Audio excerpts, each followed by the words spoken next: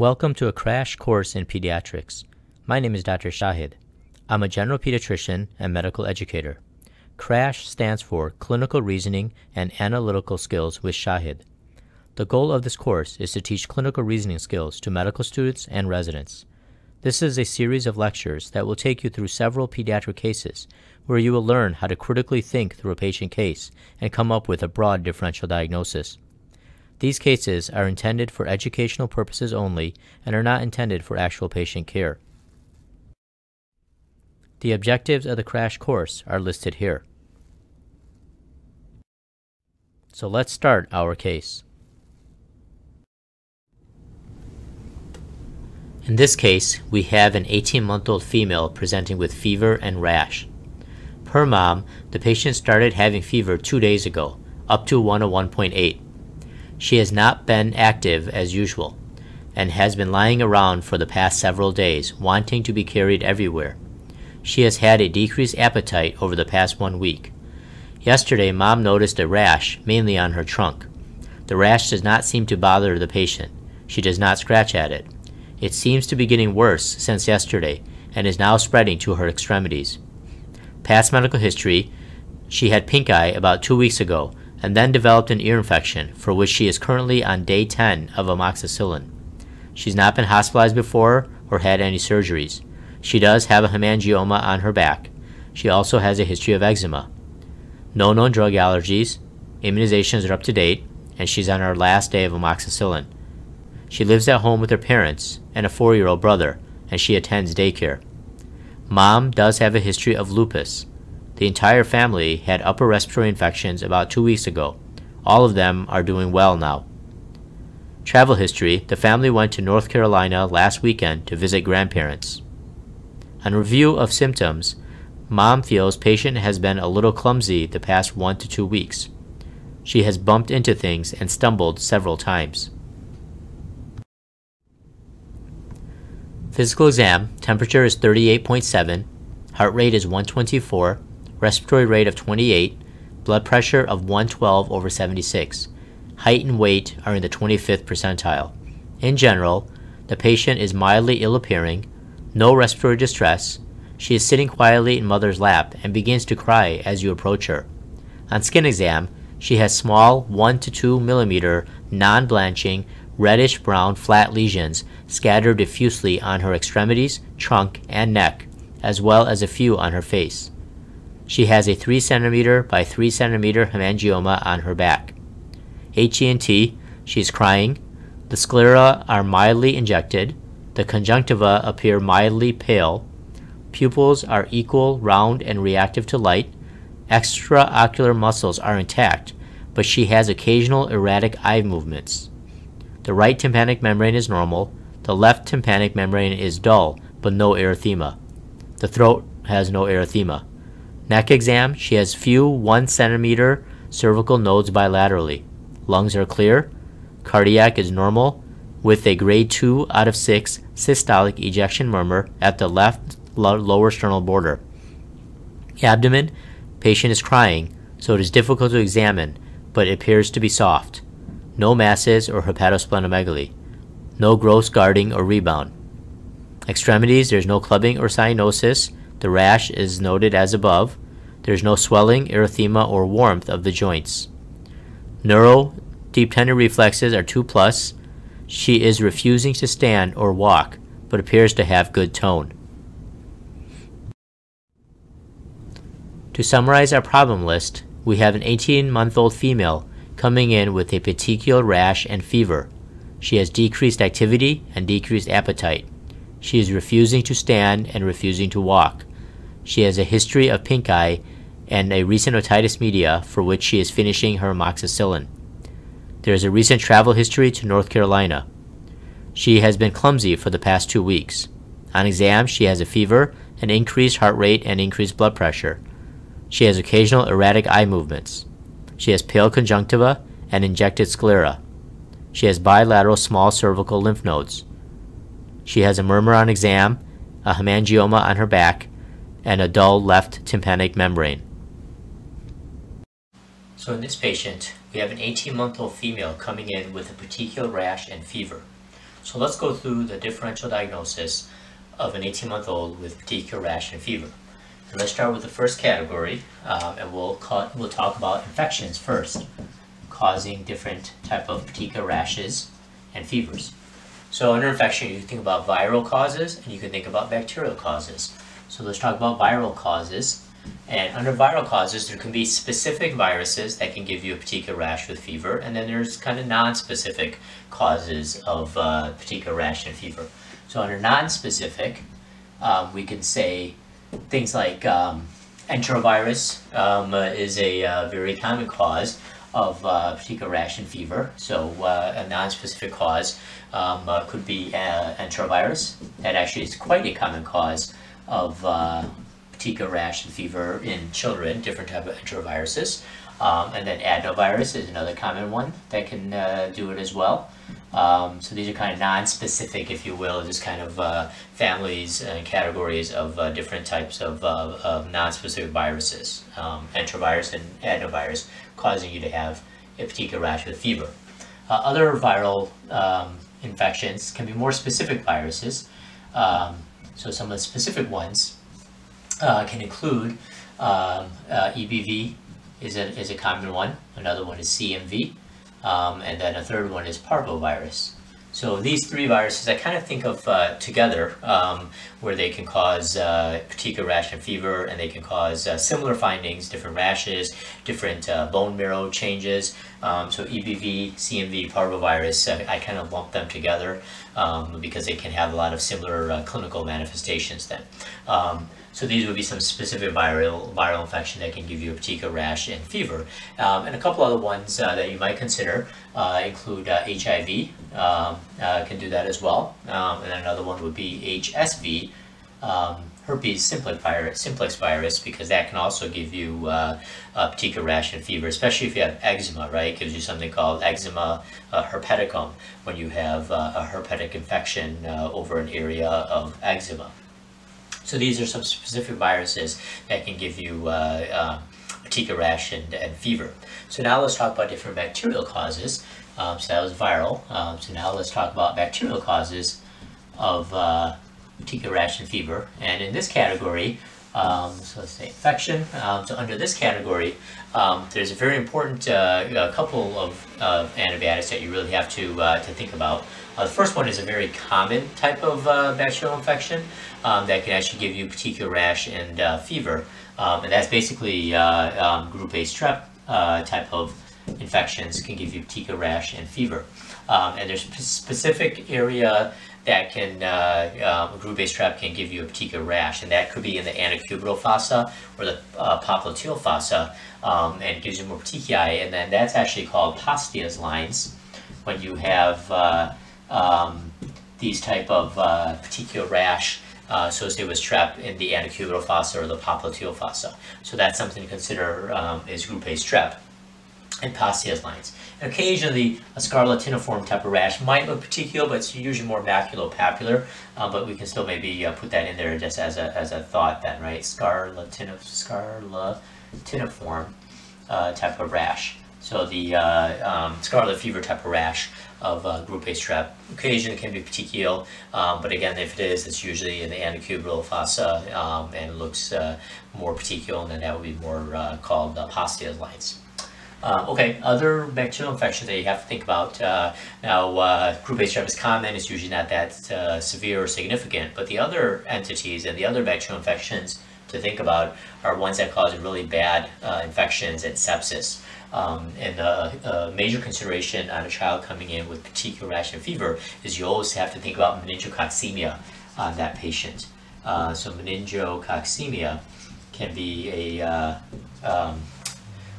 can present with petechiae rash and fever, and I think that's a very major consideration and a very important consideration that you have to have in children coming in with petechiae rash and fever. Most likely they have something simple like enterovirus, and it's not going to be anything life-threatening, or like group A strep, but occasionally they can have meningococcemia and a Neisseria meningitidis infection, sepsis, meningitis, and that can obviously have a very bad outcome. And now we do have conjugated vaccines for that, so it's not as common, but it's still something to consider.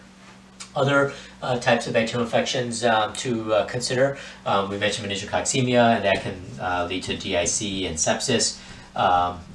But there could be other organisms that can cause GIC and sepsis as well. So pneumococcal infections can do that, so pneumococcal sepsis. Again, we have conjugated pneumococcal vaccine, but there's so many serotypes of pneumococcus that are not covered in the conjugated vaccines that you can still get GIC and sepsis from pneumococcal type of infection. So so we'll say pneumococcal type of sepsis. So that's always a consideration as well. And then a couple other things. Especially in this patient, we have a history of travel to North Carolina, and there's some endemic infections that you have to think about that can present with petechial rash and fever.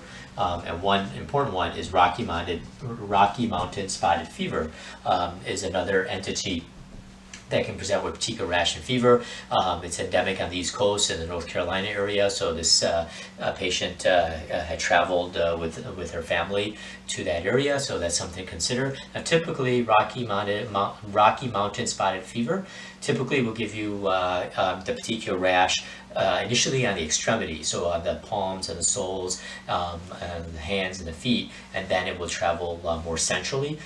Usually these type of rashes start more central and go peripheral, but Rocky Mountain spotted fever starts more peripheral and then goes central. So always look at the hands and the feet that you can look for the petechiae. Now, other viruses can do that as well, like enterovirus can give you hand, foot, mouth disease.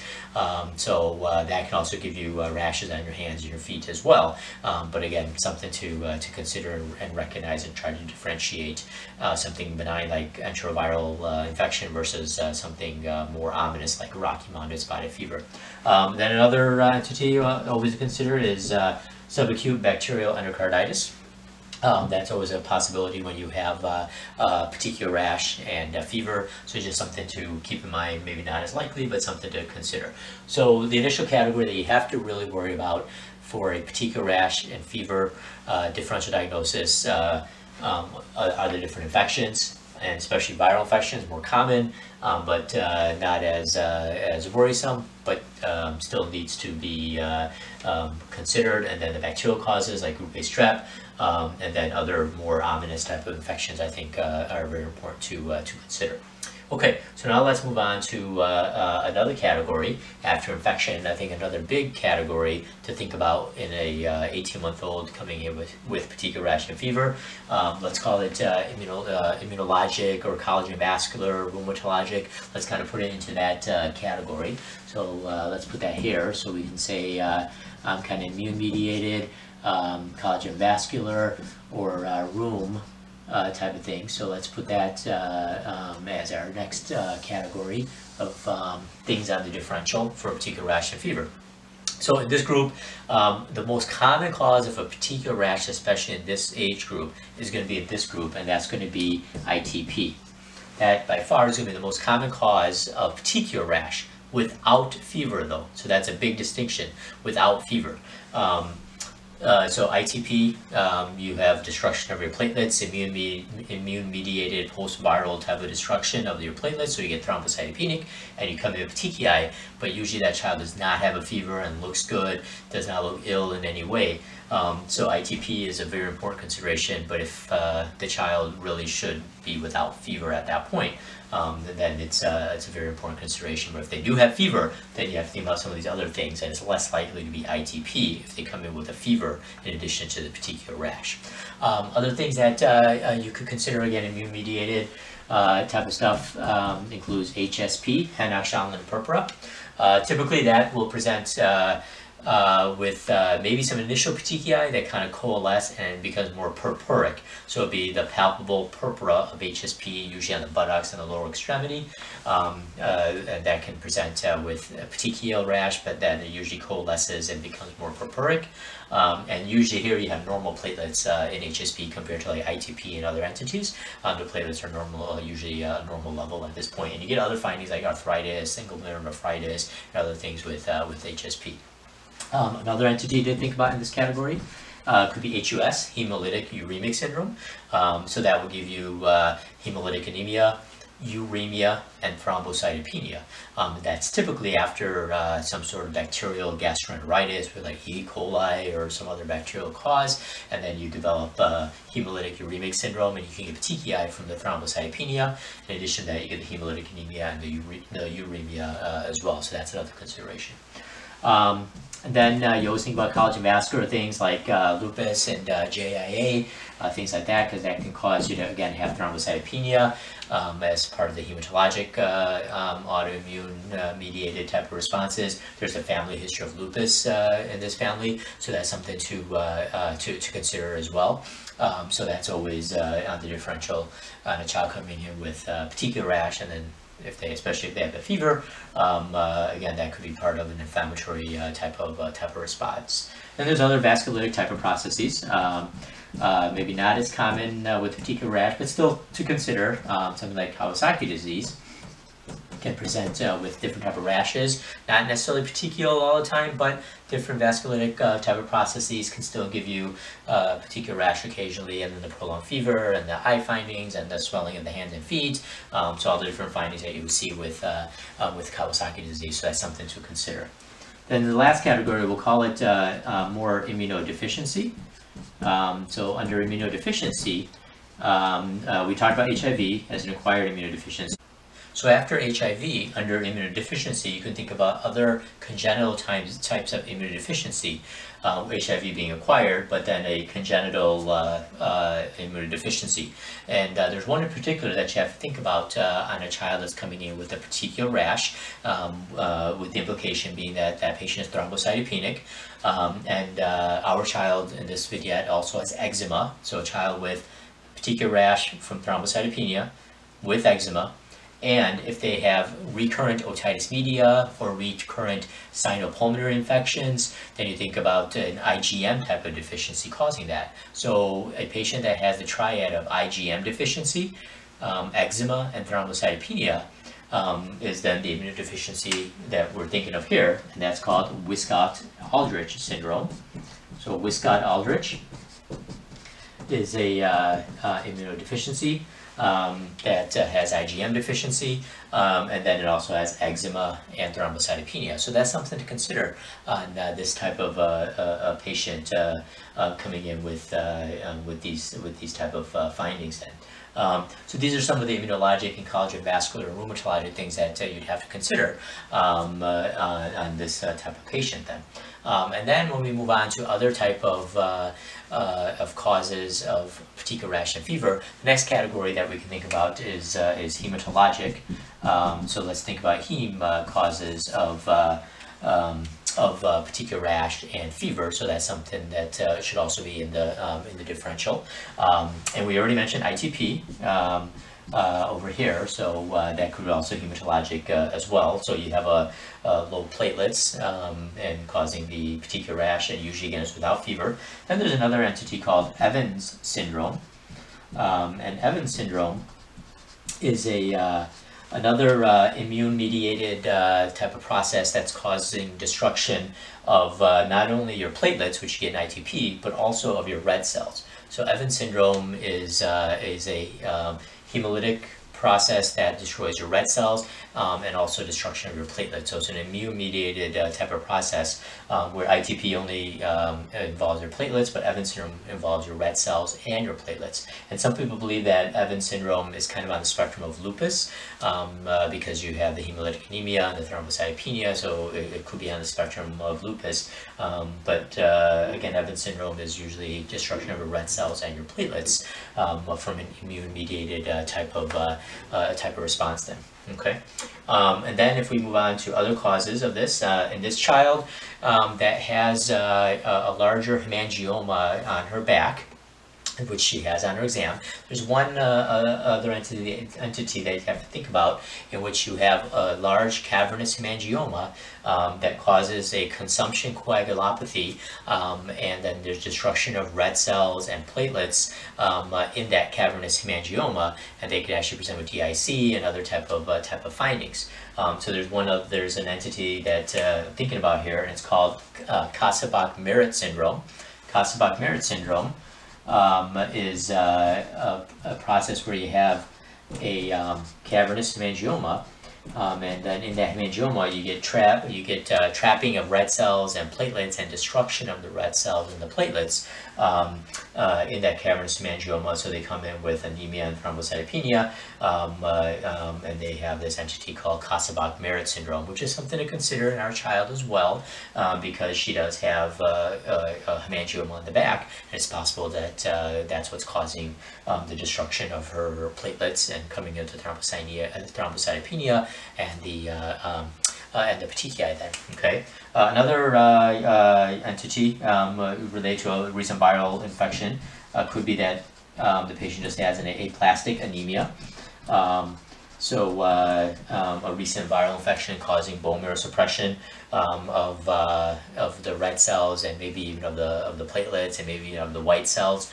So when you have a petechial rash, you usually have to think about low platelets, but it's possible that other cell lines are also involved and not just the platelets. So an aplastic anemia can involve any of the cell lines, and many times it involves all the cell lines. And we know for sure the association of parvovirus, parvo B19, especially in like sickle cell patients, where that is a risk factor for developing aplastic crisis and aplastic anemia. So parvovirus and other viruses can cause an aplastic anemia. So that's something to consider as well. Then other hematologic type of things that we can think about. You can think about something called hypersplenism. So basically an overactive spleen that is starting to destroy red cells and particularly platelets in this situation with the petechial rash, hypersplenism, and that could be from different viruses. Like I mentioned, the parvovirus, EPV, CMV, all of those are known to give you hepatosplenomegaly and hypersplenism and destruction of platelets and maybe even red cells. So anything that causes hypersplenism, like a viral process, can cause you to have thrombocytopenia, and the fever will be from the concurrent viral infection. And then the last category that we put into here would be drugs. So different medications can cause you to have bone marrow suppression and thrombocytopenia as a result of it. And antibiotics can commonly do that. Bactrim or the sulfa drugs are commonly associated with that. Even amoxicillin. Our patient in this vignette has been on amoxicillin for the last 10 days, so it's possible the amoxicillin is causing the bone marrow suppression and thrombocytopenia, and therefore the petechial rash. And then the fever could be from the otitis media that's still there, or a drug fever, so the fever could go along with that as well. Then other medications like anticonvulsants can also cause bone marrow suppression and thrombocytopenia. So there's lots of medications, lots of drugs that can cause this as well, and I think that's important to consider in this type of a patient as well then. And then when we move on to our last category, we could put that over here. We talked about heme, so now we could talk about oncology and different type of malignancies that can cause you to have petechial rash and a fever. And there's a couple that you have to think about in this category. And we'll talk about let's talk about some of the malignancies that can present with petechial rash and fever. One of the most common things that you have to think about in oncology causing petechial rash and fever would be things like leukemia, right? So ALL and other type of leukemias are a major consideration in a child coming in with a petechial rash and fever. So leukemia, especially like ALL, that's an important consideration. Then the next malignancy that can present with petechial rash and fever is neuroblastoma, because we know neuroblastoma can metastasize to the bone marrow and cause bone marrow suppression, and then children with neuroblastoma can present with petechial rash and fever as well. So that's something to consider as well. And then the last one that we can kind of consider here is Langerhans cell histiocytosis.